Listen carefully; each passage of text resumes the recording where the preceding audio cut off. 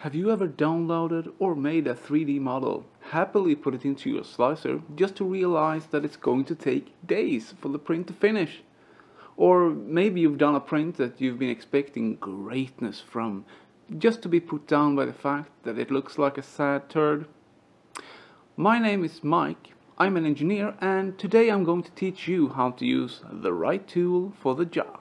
As I'm sure you know, a 3D printer has a lot of parts, and most of them you shouldn't mess with unless you really know what you're doing. However, the nozzle is one of the few exceptions here.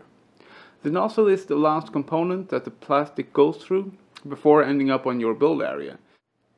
It's heated to around 200 degrees Celsius normally, and your printer has probably come with a brass nozzle. There are other materials used for special applications, but I will cover that in a different video. It has a thread in one end that connects it to your printer and a small round hole in the other to make sure that the plastic comes out the correct size.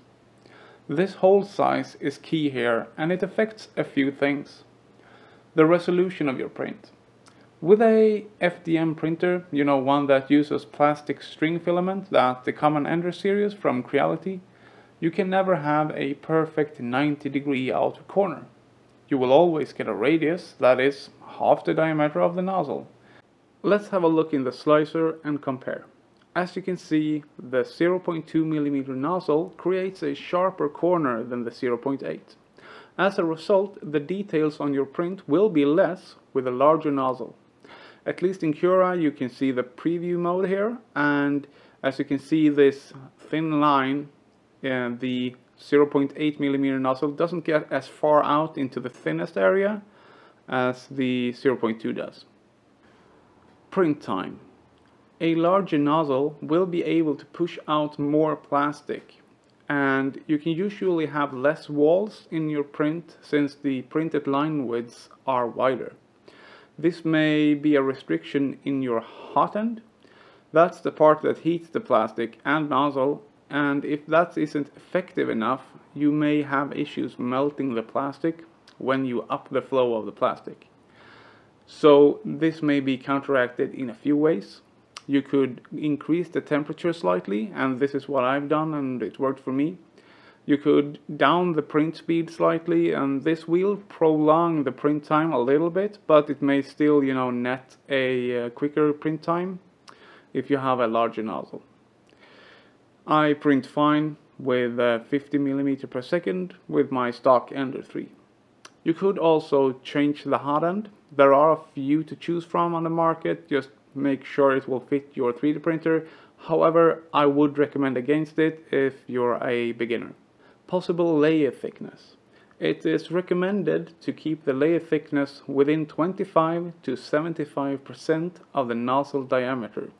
This means that the recommended layer thicknesses for some common nozzle diameters are, well, shown on the screen right now because I don't want to say all those numbers.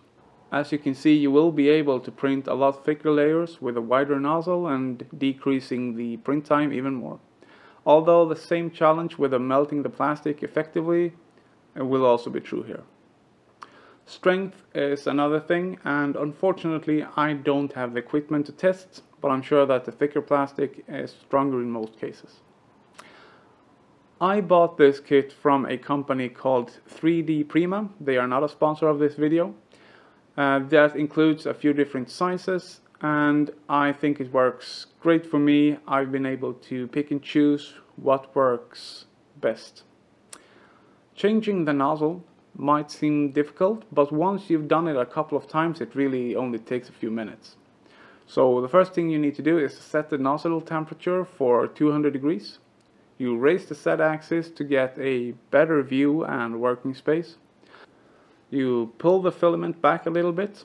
You unscrew the nozzle using a tool that probably was included with the printer. Now you need to be careful of the hot nozzle, so you might need something to catch it in. Screw the new nozzle in all the way. It doesn't have to be super tight, but definitely more than finger tight. If it is too loose, it will leak and it will mess up your printer head. Then you need to re-level your bed, change the line width in your slicer, and you should also calibrate for the new nozzle to get the most of the quality. Let's find out how the nozzle affects our prints in real life. I downloaded this popular Baby Yoda file from Thingiverse. We will print it at 50% size to get even more fine details and keep the printing time to a reasonable amount. I am going to print with a layer height of half the nozzle diameters, so same temperature, speed, wall thickness, infill, etc. to keep the comparison as fair as I can. As you can see, the 0.8mm nozzle is the quickest at 46 minutes, followed by the smaller nozzles accordingly. You have the data on the screen, but 0.2 was roughly 8.5 times slower than 0.8. But now let's go to the interesting part, detailed finish. Here the 0.2mm nozzle is the best, and you can really see the corners and details best here. 0.8mm nozzle looks like Baby Yoda had a few too many tequila shots. Now, to get the best performance, I really should have calibrated the flow and the profile in general for each nozzle size. That would have helped quite a bit, but I think this comparison is clear enough to make my point. So, which nozzle should you go with? Personally, I print mostly functional stuff where the finish doesn't really matter that much, so I've settled for 0.6mm 95% of the time.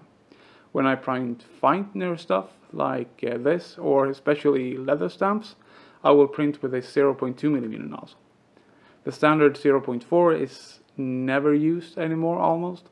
Now, one of the negative sides of very small nozzles is that they are more prone to clogging, which happened with the marble effect filament here, and that's why the 0.2mm Baby Yoda is in another color.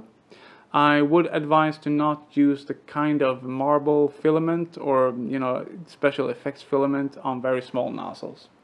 So in conclusion, bigger nozzles, faster but not as pretty. I recommend buying a kit with a few different nozzle sizes and try for yourself. If you enjoyed this video, perhaps you would like this one on the screen right now about making complex prints quicker with the correct use of supports.